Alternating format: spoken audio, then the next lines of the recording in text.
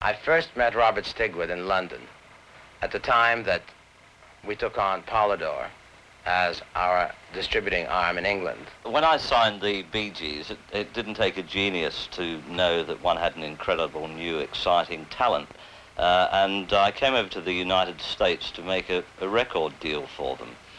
And up to that time, I'd never really studied the American market carefully, and I stayed in New York for about a month, meeting the presidents of all the different companies, talking to people who dealt with the various companies, and I made a decision to place the group with Atlantic. Come to me whenever you're lonely.